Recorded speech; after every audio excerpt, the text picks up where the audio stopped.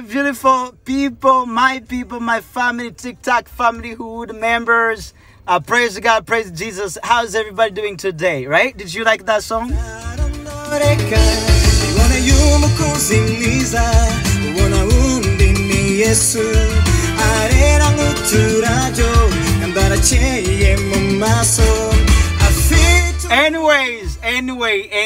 Anyways, fast forward. Let's just go to our point. This is one of the very beautiful songs, and nice songs that I really enjoy, right?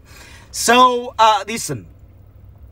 I don't know what you're going through today, but there's something I really want to share so bad with you, right?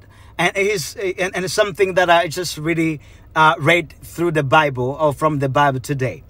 Psalms 92, advises us, each of us, that despite anything that you're undergoing as a problem, as an issue, whether you're being hated, whether you're feeling hated, whether you're being, challenged by, anything that you call a problem or a situation, that we have to remember to rejoice and celebrate God's goodness. Isn't amazing? Despite all those things that we kind of confronted with in terms of the problems and the issues, we have to remember to rejoice and celebrate God's love, God's goodness. You know what? I don't know what to say, but this is something that really uplifted my life today. In so many cases, I said earlier, we tend to focus on what's negative, what's not working well in our lives.